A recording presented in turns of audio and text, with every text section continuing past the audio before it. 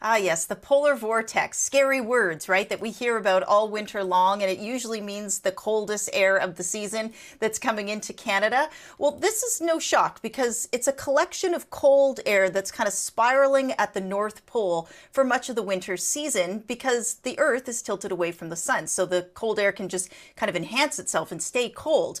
But once in a while, and it's stronger in the winter than it is in the spring and summer, once in a while, some of that can get dislodged by air masses moving into other regions of the globe. For example, the polar vortex has taken a slight shift into Europe for the month of March, and what that has done is unleash some of that cold air back into Canada as we get into April. So if we take a look way up in the atmosphere at about 30 kilometers in altitude, throughout the winter it was quite strong, January, February, with lots of cold Arctic outbreaks, and then into March it kind of weakened, it relaxed. But notice the yellow, that's the forecast into April, and what that means is plenty of Arctic air available to invade, particularly across the Great Lakes and east of the Rockies. We'll be watching those temperatures closely.